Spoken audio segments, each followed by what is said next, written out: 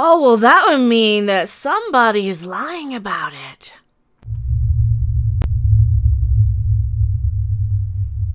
Hello, everyone. I am Mecha Random 42, your favorite YouTube harpy.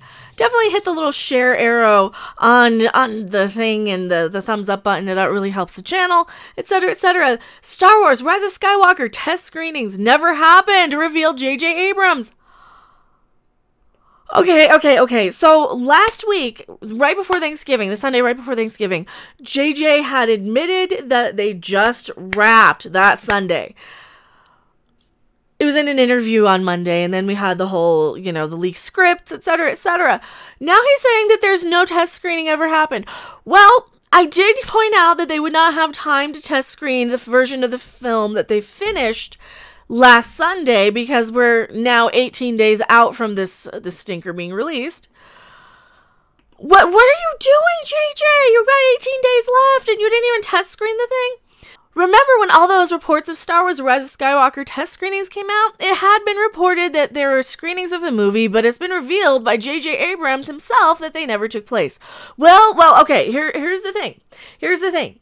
He said that it's this version of the film, though. Now, they could very easily have changed absolutely everything that was reported, because, like we said, they've been possibly filming right up until last Sunday, according to J.J. Abrams himself. Now, how much of that we're going to take with a grain of salt or whatever, it could just mean, oh yeah, we finished the final edit, we finished the principal photography, we finished, and we just have to stitch this together. Could mean a lot of things, because he did say, no, I have not sat down and seen the entire film from beginning to end, because there's still a lot of fiddly bits. You see it and you're like, okay, this part is perfect.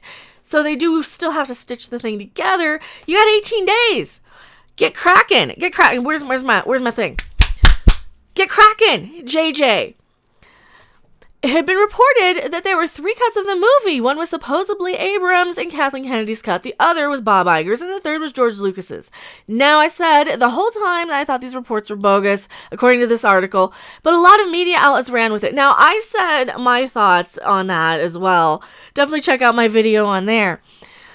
Star Wars Rise of Skywalker's J.J. Abrams revealed during a recent interview that there had been no test screenings of the movie. He was asked during a recent interview with Esquire whether anyone had seen the finished product yet. See, now, okay, this is the thing. He's talking about 100% of the version of the film that's going to be in theaters in December. So 18 days from now. This was when the director revealed that nobody had seen the final product yet. Sure, the final? No, he responded. Then he continued, I have not even gotten to see the final product. So that doesn't mean that there haven't been any test screenings. No, because what you do is you do the test screening, and then you go in and you change stuff, and then nobody saw the test screening of that. They're just going in and fixing what people didn't like, right? That is what this reads like to me, because you're not going to do a movie with this big a budget, with this much writing on it, without any test screenings. Like, that doesn't make any sense to me. That's just bad filmmaking 101 right there. He then spoke about having to put the final pieces of the movie together. This is exactly what I said. So they're just using this to kind of smear the fandom menace when the film drops in 18 days, and it's going to be completely different than any of the leaks and rumors and everything that people have reported. Now, every time I've talked about it, I said take it with a grain of salt, because they're watching us and they will change things. So even if, let's say Doomcock was 100% right, they're going to change pretty much everything he said in his video just to smear the fandom menace and people who are kind of the same, we didn't like The Last Jedi and we're not too happy with Lucasfilm. People like me, basically. So that's what they're doing here, and this could easily be just a little bit of a propaganda piece to smear the fandom menace a little bit.